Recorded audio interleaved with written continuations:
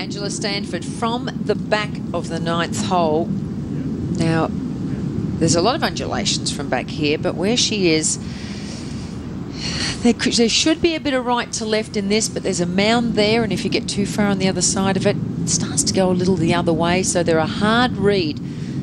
It will be fairly slick.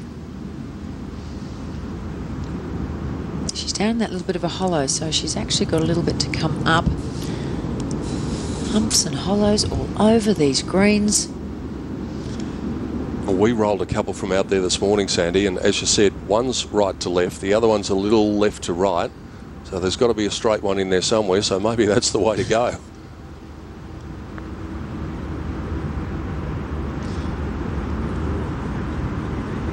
And it probably was.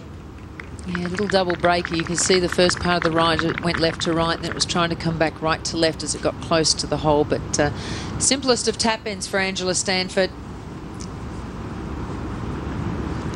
That is another birdie, her third. She's gone out 3 under and goes to -7. Gives her a 2-shot